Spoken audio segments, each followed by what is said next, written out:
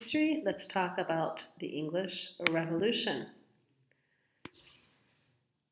So what we have happening here is really a discussion about where should power reside in a state. What we have done last few lessons was talk about absolutism in the French state, the Russian state.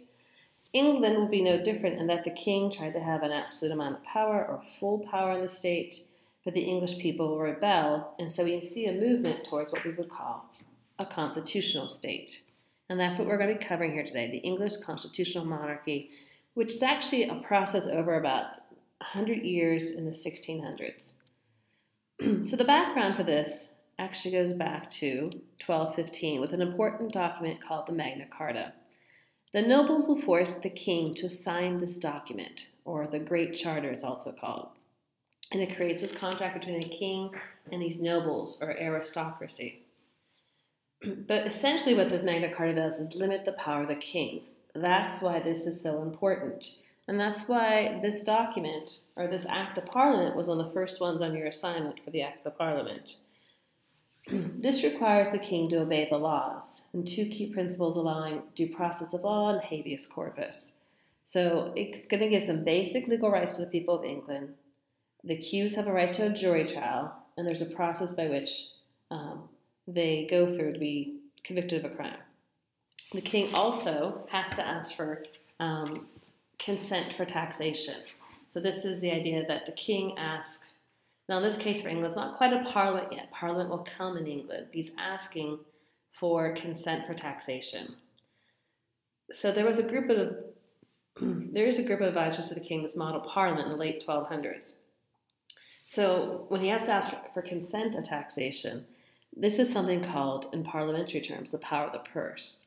So the king has to ask the parliament for money to spend. And this is a radical idea, and this is limited to England. Although I have to tell you, this concept comes to the United States, comes to our colonies, and is part of the United States today. And this phrase of the power of the purse is actually something I've heard the last few months in the United States, actually 2020, but who controls spending? So moving up then to the late 1500s, we come to the King Henry VIII. We have his one daughter, Elizabeth, and we want to talk about Elizabeth. So she is the monarch from 1558 to 1603. And Parliament does have the power to tax and amend bills, but she had the prerogative. She has her choices on foreign policy. Now, what Henry did and what Elizabeth did, if they didn't want to ask Parliament for money, because Parliament controlled the purse strings, then they just simply used their own personal money. They used their own personal money, which is something Elizabeth did. This is important because we're going to get to the next king who will not have that personal wealth to use to act as he wanted. So Elizabeth here is this redhead. She's the Queen of England under, let's say, Shakespeare. You've done the Elizabethan period.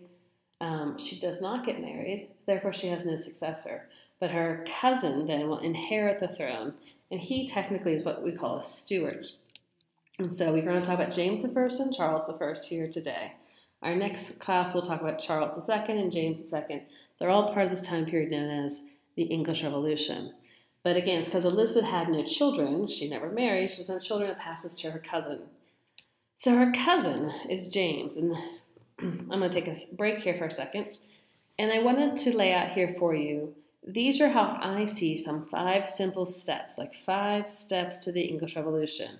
So the questions I've given you and the lecture notes that I've given you are based around these 5 phases. Your textbook is not. Your textbook's lining up with it pretty well, but doesn't have these 5 specific phases. What I'd like to do in this lesson here is talk about James I and Charles I. And then steps 3, 4, and 5 we'll save for another day. So remember, James I becomes king after Elizabeth dies. He's her cousin. He'd actually already been the king of Scotland. He comes into England and he speaks to their parliament. One of the houses in the English parliament is the House of Lords, the other is the House of Commons. And we look at this quote by him. He's like, I'm surprised my ancestors should ever permit such an institution to come into existence. So he's surprised that Parliament exists. This is the first thing we want to understand about James I. He doesn't think Parliament should exist.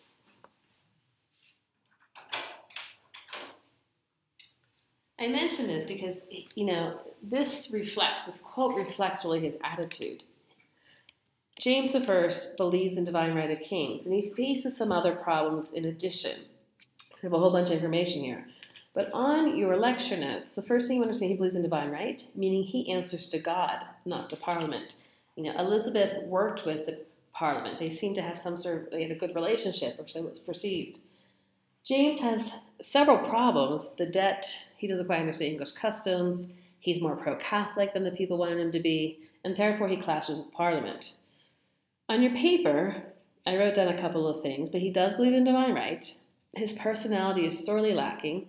As he's coming into London, his aide tells him to wave to the crowds of people that are there to welcome him, and he wants to drop his britches and show him his arse, meaning he wants to moon the crowd. So we also see his personality is rough, and that he doesn't quite fit that status that Elizabeth had, that regal, majestic status in being king. He also clashes with Parliament. Of course, they resist his claim to divine right.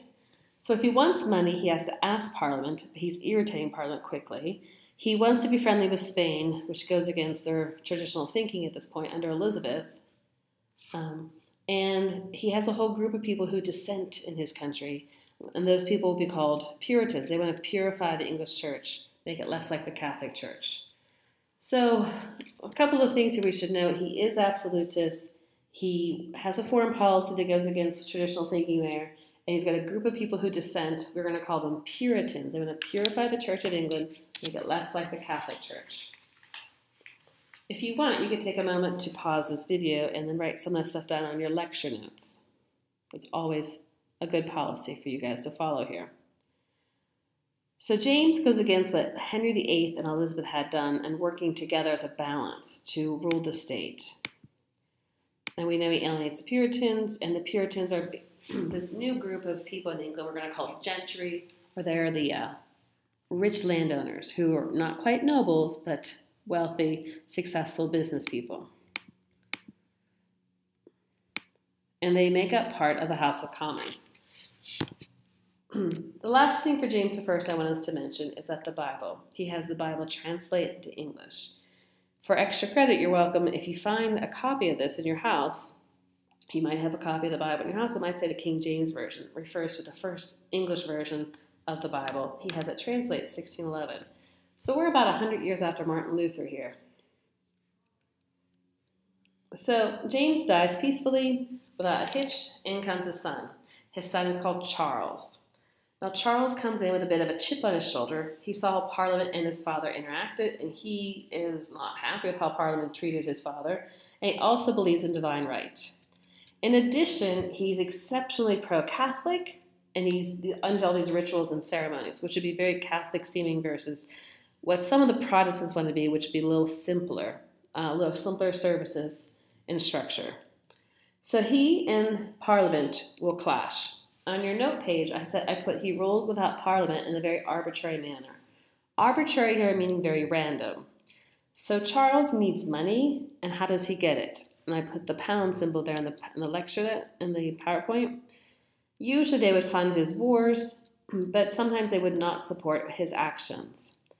So what he tends to do is dissolve the Parliament and rules without it. He tries to get the funds in other ways. How does he get funds? Well, he forces people to loan him money. He sells off titles of nobility. And he does this to get the money to act however he wants without Parliament's say. He will also throw his enemies in jail without a trial. That is a contradiction of the Magna Carta. On your paper that I put, he's finally forced to call Parliament in 1628 because he needs money. Okay, he desperately needs money. He's going to have to raise taxes, right, to fund his wars. Now, on your paper, I put two things for you to write down. What does this petition of rights says? What does it really say? So again, this was in your Acts of Parliament assignment.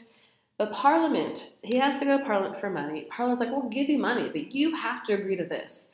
And what are the things the people of England want? They want their basic rights they saw as English people. Some rights they had since 1215, 400 years. So you couldn't just imprison us without due cause. That goes against the Magna Carta. You can't tax without our consent. Again, that was something that developed in the 1200s. You can't force us to put soldiers in private homes, and no martial law during peacetime. I mean, you can't abridge our laws in peacetime. So on your lecture notes, I asked you to write 2 of those things down. There are 4 listed here. So Parliament, when I look at this, Parliament's asking, and Parliament is trying to reassert the traditional powers of England. Charles does not agree. Some of these rights have been around for 400 years. Parliament's trying to reassert it. So Parliament, what does Charles do? Well, look, I wrote on your paper, and I have it here. He signs it. He basically ignores it. He dismisses Parliament, not to call him in session for a long period of time. And then he continues to revive the Catholic Church, and he's a strict Anglican, didn't allow other Protestant churches to exist. He also is going to impose his Anglican faith upon the people of Scotland, which will irritate them. So this imposing of the Anglican Church in Scotland will be a real problem. So we have a rebellion in Scotland then. He needs money because he wants to go to war with France. He's got Parliament in session in 1640. The members of Parliament want more protection of property. Charles will not agree. He has to dismiss them. And what's going to happen is Parliament's going to come into session and finally in 1640 because Scotland will invade England. So on your paper, your lecture notes on the English Revolution, with the Scottish invasion in 1640, it's really about the Anglicans of England versus the Presbyterians of Scotland. He has to call the Parliament into session because he needs to raise money for a war. But who's sitting in this Parliament? But the people who don't like Charles I, let's call them Puritans. That's the blank you want to fill in there. So I have a lot of details here, but I want to focus on Charles goes into the House of Commons to arrest 5 members of Parliament who were his enemies, most radical members of this group. He is not able to do that. And so now we have a civil war breaking out. The civil war then is within the people of England, the royalists on one side, and the parliamentarians on the other side. We're going to call them the Roundheads versus the Cavaliers. So the royalists are people who support the king. Remember, they rode on horseback, the cavalry. They're members of the House of Lords, more of the aristocracy. And the parliamentarians, or the Roundheads, will be led by Oliver Cromwell. And he's a member of the House of Commons, and he's a Puritan. So we have the Civil War, and we have little toys to represent them also. The Roundheads were called the Roundheads because they did not wear those white wigs at the time. Oliver Cromwell becomes the leader of them, and he's the leader as he rose up through the military, the New Model Army, and he will defeat the royal forces and capture the government. Capture the king, Charles I. And here's a reenactment where he's captured the Battle of Naseby in 1645. He is handed over to Parliament. Parliament puts him on trial. They find him guilty of treason, and they behead him. This is the end of the English Civil War. The King of England is beheaded, Charles I. This sends a message out to everyone across Europe that no ruler could claim absolute power and ignore the rule of law. Now, this is the English perspective, but as you know from our previous studies, Louis XIV, Peter the Great, Catherine the Great, the Prussians, the Austrians, they're all still using absolutism as a method.